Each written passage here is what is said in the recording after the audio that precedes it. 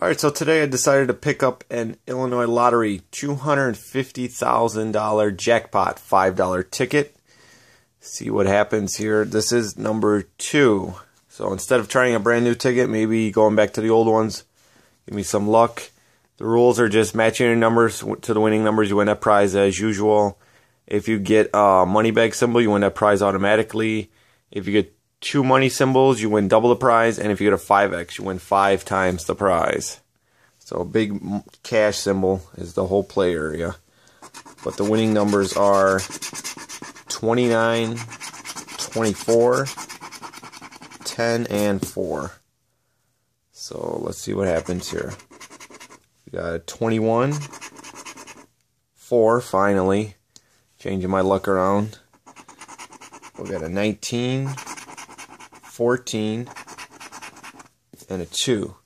So let's go down to the next thing without scratching that 4 off. We got a 26, 27, 22, 6, and 3. Next row, last row, 17, 23, 20, 8, and 9. Alright, so it looks like we only have one winner here, and it is 4 with that 4. So if you want to take like 5 seconds to guess what the prize is going to be before I scratch off, go ahead.